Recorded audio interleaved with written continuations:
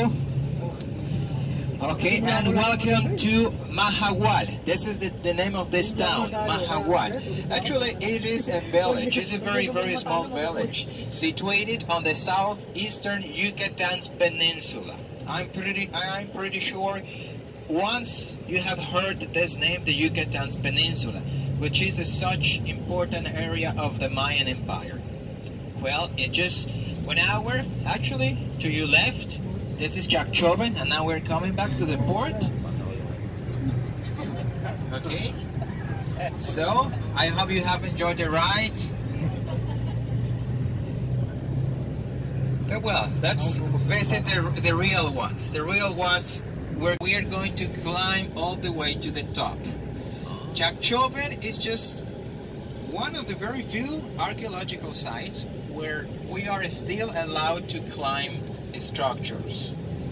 Okay, you might be before in Tulum or Chichen Itza, but in Tulum and Chichen Itza you can't climb anymore. Fortunately, in this Mayan ruins Chacchoben, we can do it. So if this is the very first time you climb a Mayan temple, enjoy it. But be careful, please. Be careful. Actually, going up is not an issue. Coming down is a problem. Okay, do it by your sideways. I know that it could be easier just to roll down, but please don't do it. Otherwise, we have to sign. We have to do a lot of paperwork. Well, we still have archaeological remains. We still have ancient Mayan cities. And how many of them approximately? In all over the Yucatans, there are 2,000 archaeological remains, but just 10% of them, that means that 200 archaeological sites, have been excavated and now they are open to the public. And Chacchoben is one of them. From the beginning I mentioned the two most famous archaeological sites, Tulum and Chichen Itza, but guess what? Chacchoben, it is much older, at least 700 years older than Chichen Itza and Tulum, because Chacchoben was built mostly in the classic period of the Mayas. In other words, in their splendorous time of the Mayan people. Civilization, temples, mathematics, etc., etc. But well, yeah, also predictions. But one of the ancient customs among the Mayan people, it is a custom for beauty. It is flattened foreheads. And back in days, the Mayan children, once they were born, they had to wear a kind of wooden artifact which was set up between the forehead and the neck in order to make pressure, especially on the forehead.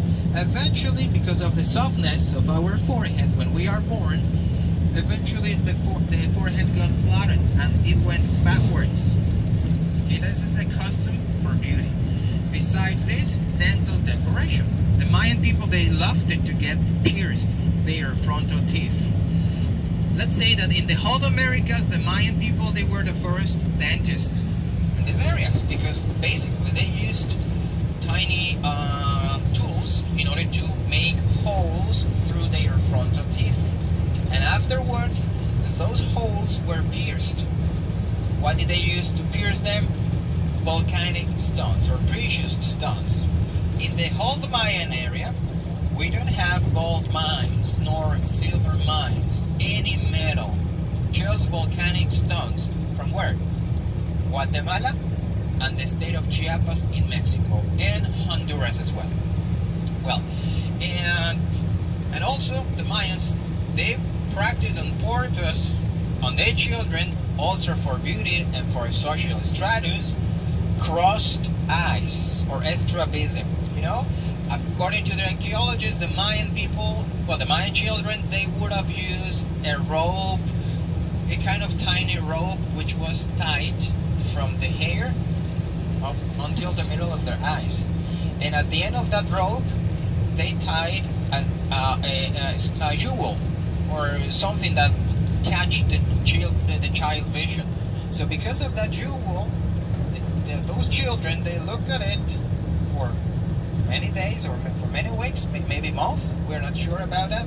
But eventually their eyes got crossed. Okay? Again, it was in order to rise up their social status in beauty, especially beauty. You know, that's a different concept or conception of beauty. Or also the Mayans, they loved to get what we call today tattoos. But actually it is called scarification.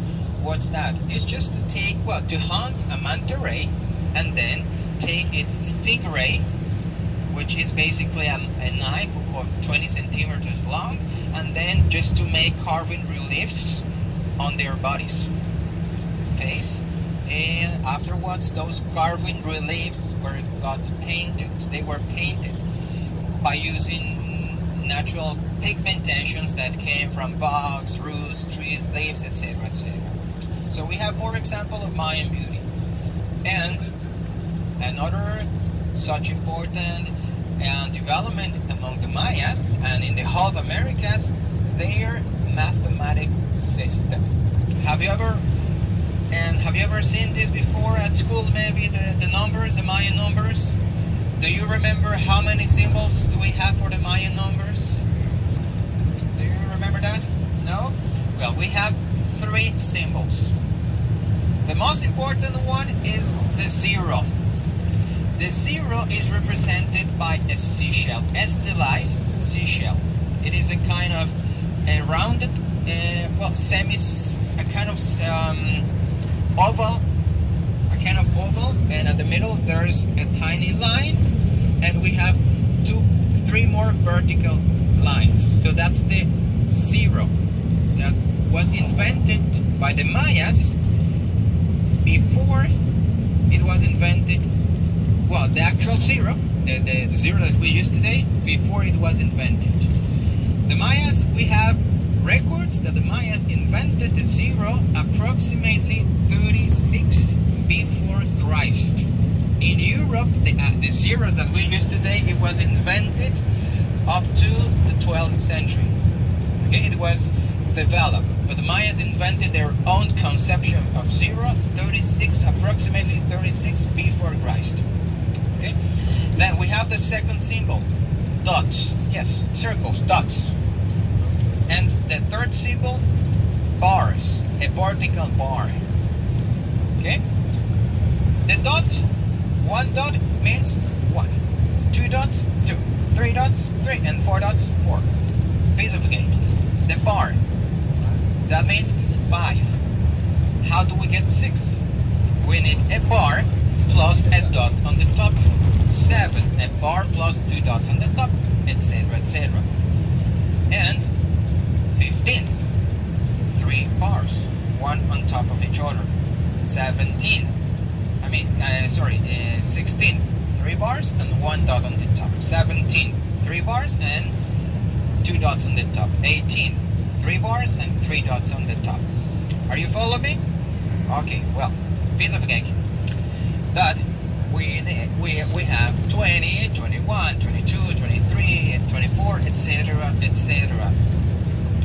The Mayas also invented their own position system. Let's compare. We use nowadays the Arabical decimal system, which also uses a position system which comes from the right to the left. On the very right we've got units, then tens, then hundreds, then thousands, etc., etc. But to the Mayas this doesn't make sense at all. So that's why they invented their own position system, which comes from the bottom to the top. Okay? The other way around, from the bottom to the top. So per level or per position, that's the actual word, position, we are allowed to use maximum 3 bars and 4 dots. 3 bars and 4 dots maximum per position. So if you were thinking that in order to get 20 we have to join 4 bars, that's wrong. We can't use 4 bars. So how do you think we could get the 20?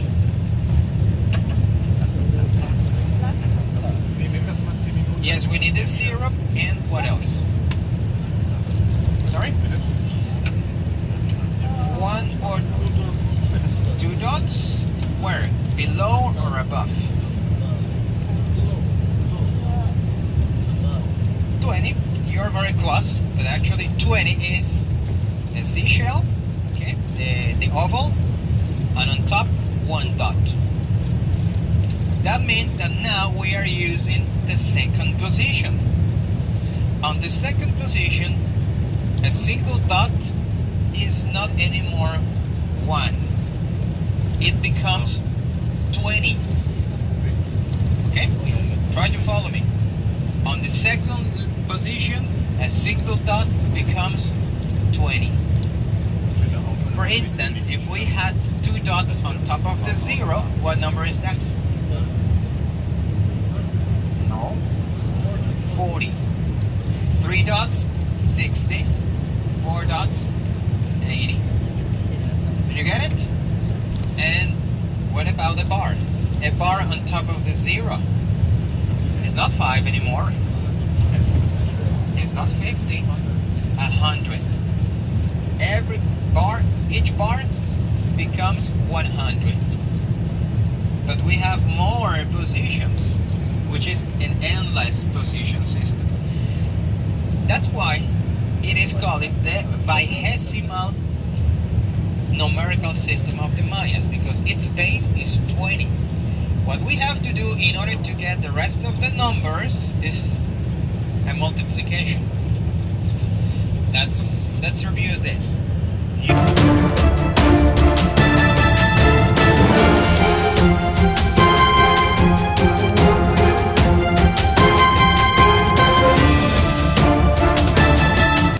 The place of red mix, and I just wonder how many varieties or how many of kind of corn do you know?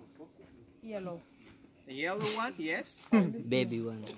Sorry? Baby corn. So the average is between 2 and 3 kind of corn. But guess what? In Mexico we have over 60 kind of maize. Yellow ones, red one, black ones, purple ones, and white ones, like this size or bigger ones. So we have a large variety of corn in Mexico. Well, that's why corn, it was such important and resource for the ancient civilizations in Mexico. And well, and also we have a myth in the Mayan mythology that we humans, we were created 3 times. The first time that the creator gods gathered, they took some mud and they arise the first humans made out of mud. But these people, they had no feelings, and overall they didn't invoke, and then they didn't please their gods, and they got mad of this, and they sent a very heavy rain, and they were just washed out, and they were destroyed. The second time, the gods gathered again, and they took wood in the jungle, and they arise wooden people, but it happened the same. And again, they were washed out. But this time, the creator gods, they sent acid sap raining. Okay, that's why they were washed out. And the third time, the creator gods gathered, they took maize. They arise, corn man, and this time their creation was very good, because they built amazing temples, majestic cities, and overall they pleased their creator gods.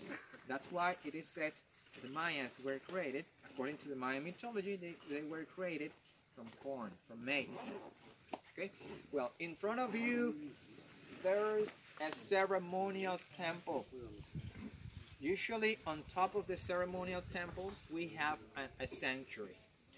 But since the archaeologists did not find remains of standing walls, they assumed that a sanctuary on the top would have been made out of organic materials. A thatched roof and wooden walls. That's why the sanctuary is gone. And then we have stairways. Very important, because through the stairways is where the Mayan priests walk all the way to the top, and on the top in the sanctuary they performed their ceremonials. Again, the temple was built strictly for ceremonial purposes, and unfortunately the decoration on the walls is gone. The Mayan people, they invented their own concrete or plastron, call it stucco, from limestone. The Yucatan Peninsula, the ground of the Yucatan Peninsula is made out of limestone. It's a very porous stone, and because of that, the rainfall gets filtered through the soil and then through the aquifer, and that's why we have thousands and thousands of sinkholes in the Yucatan Peninsula. Well, the limestone was burned, and the limestone became like sand, like a white sand. Then the Mayan people added water.